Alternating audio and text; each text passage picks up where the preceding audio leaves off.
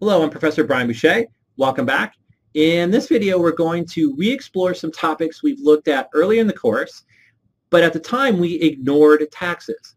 We don't have to ignore taxes anymore, so we're going to take a look at how taxes work on the statement of cash flows, and we're going to look at how taxes work in marketable securities accounting. I can't wait. Let's get started. When we talked about the statement of cash flows earlier in the course, we talked about how we were going to ignore taxes. And that was actually the correct approach because all operating activity line items on the statement of cash flows are shown pre-tax. Now let me bring up a operating section cash flow statement from an earlier video. Net income, of course, is after tax, but by operating activity line items, I mean things like depreciation, the doubtful account expense, the changes in accounts receivable, inventory, prepaids, payables, wages, so forth. All of those lines are shown pre-tax.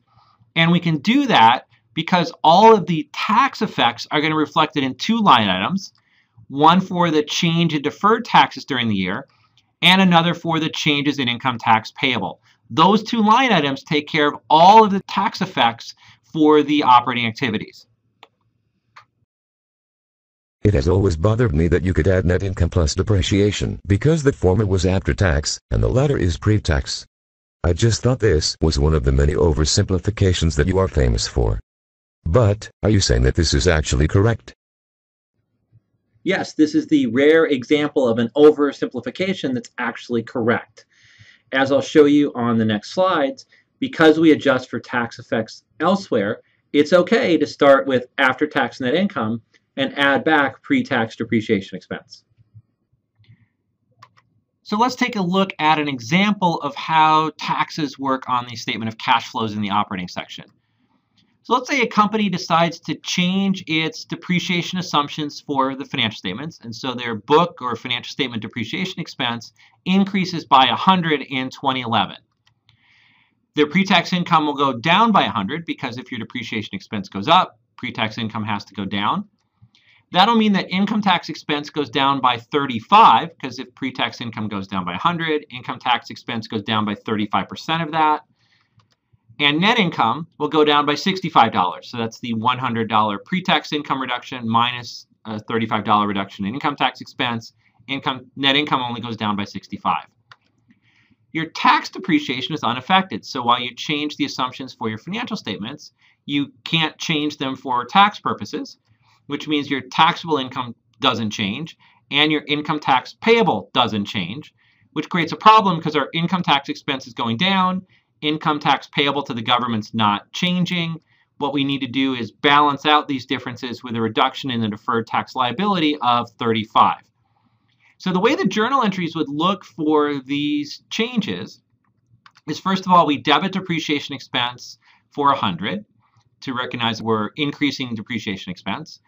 And we credit accumulated depreciation for 100 because that's where the depreciation expense is stored up over time in that contra asset. And normally up to this point in the course, we would stop here and be done. But now that we know taxes, we also have to go and do the tax journal entry. So as we saw, income tax expense is going down by 35. So we credit income tax expense to reduce the expense by 35. And of course, that's the $100 reduction in the expense times 35%. And that's balanced off by a debit to deferred tax liability. We reduce the liability by 35 through the debit to balance this journal entry. What the lamb are you doing? Did you just create a negative liability? Shouldn't this be a deferred tax asset? No, this is not creating a negative liability. Remember, this is a change in depreciation assumption, so presumably there is already been some depreciation, which we see in the cash flow statement. And so there's already a deferred tax liability there. We're just reducing the existing deferred tax liability. So let's take a look at how to put those journal entries into the cash flow statement to revise the cash flow statement. So I've brought up the cash flow statement from before, but now I have a column for old 2011, so that's before we make the change in depreciation, and new 2011, which is what it will look like after we make this change in depreciation assumptions. So first, focusing on net income, we saw that the net effect of the increase in depreciation expense was that net income went down by 65. That's the after-tax effect. So it goes down from 5071 to 5006. Depreciation goes up by 100. So the depreciation then we add back, the depreciation expense added back goes from 7191 to 7291. And then the deferred tax liability went down by 35. If a liability goes down, we subtract it in the indirect method of the operating section. So deferred tax assets go down from 587 to 552 when we subtract out that 35. There's no change in income tax payable because our change in depreciation for the books did not affect taxes that we owe the government, so there's no change here. After we make these changes, notice that the bottom line cash from operations is the same. All the changes cancel out. So 2 points from this is, one, if we change a non-cash expense, it can't have any effect on cash from operations. And the second is we were able to just do depreciation add back on a pre-tax basis because we take care of the tax effect in the change in deferred taxes. Another applied example that I want to look at is how taxes relate to what we did with marketable securities earlier in the course. So remember, marketable securities are when we buy the stocks or bonds of other company as an investment or as a way to try to make money. So gains or losses on marketable securities are only taxed when they're sold. And then the tax is going to be based on the difference between what you bought it, the purchase price, and what you sold it for, the sales price. So that's the tax treatment for gains or losses on marketable securities. They only happen when they're actually sold. But when we did the trading securities method for marketable securities, we saw that we had to mark our marketable securities to market value, and we had unrealized gains or losses that went onto the income statement. Well, that creates a problem because we have gains or losses that go on the income statement and will affect income tax expense, but are not yet taxed for our tax return, creates a temporary difference, and so we're going to need a deferred tax asset or liability in this situation. For available for sale securities, it's a little bit more complicated even than that. So we also had to mark the marketable securities to market value. We had unrealized gains and losses. These were stored up in accumulated other comprehensive income. But remember, accumulated other comprehensive income has to be carried after tax. It's like retained earnings that has to reflect an after-tax number. So what we're going to have to do is create a deferred tax asset or liability to reflect the tax effect of the unrealized gains or losses that we put into AOCI.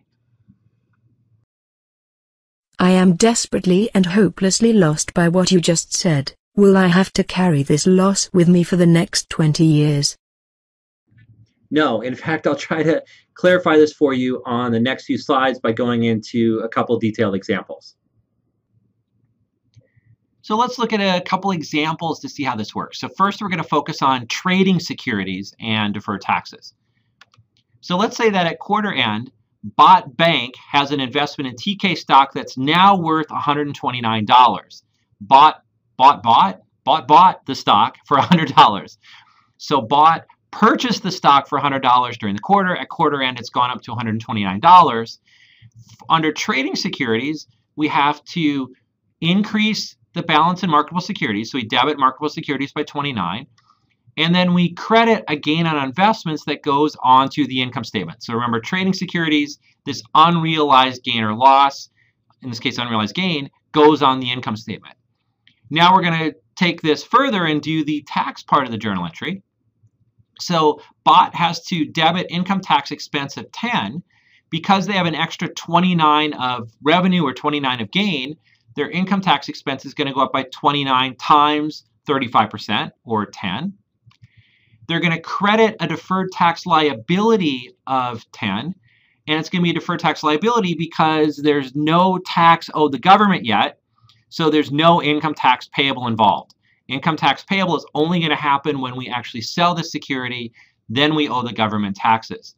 So the way to view this deferred tax liability of 10 is we're sitting on this gain on investment.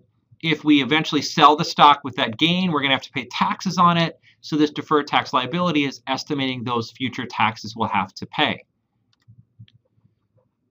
Now Bot is going to sell its TK stock. The stock price has gone down a little bit, and so they can only sell it for $109.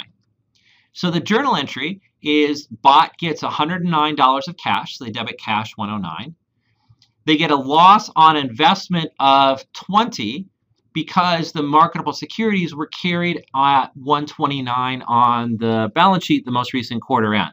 So remember, under trading securities, this loss when you sell the securities that goes in the income statement is the difference between what the marketable securities were valued at on the last balance sheet date and the cash that you receive. Then we have to go on and do the tax part. So we debit the deferred tax liability for 10. So basically this zeroes out the deferred tax liability. We don't need it anymore because we're closing out the transaction. We credit income tax expense of 7. Now it's a negative tax expense because we lost $20. If we lose $20 times 35%, it's going to shelter $7 of tax expense. So our tax expense goes down by 7 because we had a loss. Then what we owe the government is $3 in taxes, because from the government's point of view, our gain was 109, what we sold it for, minus 100, what we purchased for. So that's $9 realized gain times 35% is $3 that we owe the government. And as you can see, everything balanced.